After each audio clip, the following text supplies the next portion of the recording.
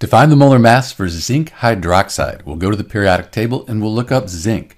Zinc on the periodic table is 65.38 grams per mole. And I'll write grams per mole at the end of the video. We'll add to that, we have this OH group here, and it's in parentheses. So this 2, it applies to everything in the parentheses here. So let's just do that. We'll put our parentheses here.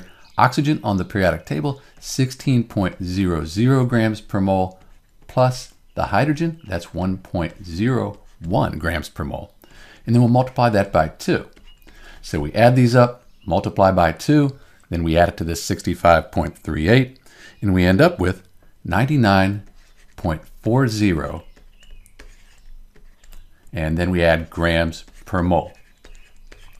You may have gotten a slightly different answer, maybe 99.39 if you rounded to more decimal points than I did in this video, but either way, this is the process for finding the molar mass for zinc hydroxide, ZnOH2.